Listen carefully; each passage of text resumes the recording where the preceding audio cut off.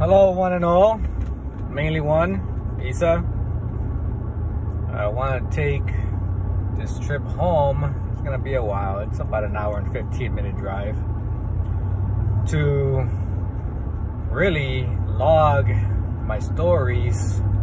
As I get older, I forget about the stories from when I was little, and when I do remember them, there's no one around to share them with or get their opinion or their reaction. So this story, it brings me back to Mexico when I was about 6 to 8 years old. I was in 4th grade in Mexico. This little village called Albino, Colorado, in Michoacan. And it was during recess, what we would consider the equivalent of recess. We were playing kind of like freeze tag, right? But we would normally often climb trees to get away from whoever's trying to tag you. And I remember this little girl, friend of ours, she was pale, almost like an albino girl for the area, right? I can't remember her name anymore. So she's being chased by one of my friends. I think it was Gilberto, maybe. And she climbs up to this dead tree, and most of the trees are dead other than pinzanes and mango trees over there. This particular tree that she climbed onto was a dead tree.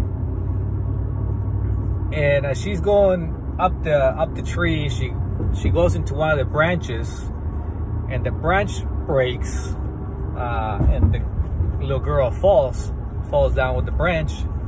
When I seen her down on the ground, because I heard the branch break, so I turned and I see this little girl with a branch sticking through her chin and through her mouth, and it got stuck on the top of her mouth, and her mouth is open, and she's trying to scream and cry at the same time.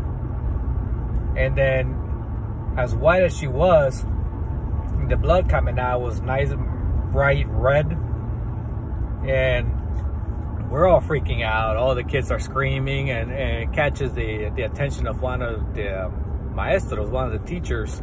And I think he was the only one that really had a vehicle, and he had a little punch buggy. So he rushes to her, picks her up. The branch broke off. The thing that was spiked through her mouth broke off. So he picked her up and put her in the back seat, and he took off, probably to the nearest town with medical facilities. And that was that. Recess was over, and we went back inside to the classroom, because there's one classroom for all of us, whether you're in 1st grade or 6th grade. And I never seen that little girl again. I don't know if she lived. I don't know if she died. I can't imagine that she died, because although the spike went through, I don't think it was anything life-threatening now as an adult, knowing a little bit of the anatomy. But yeah, that's one of the stories that I don't know why it got in my head, but I figured I would use this opportunity to log this memory and then maybe reference it down the road. And I'll be doing some more stuff like this, mainly for myself and my immediate family members. And obviously, if they choose to share it, I don't plan to share anything other than posting it on my YouTubes for myself and maybe my kids to watch. Peace out.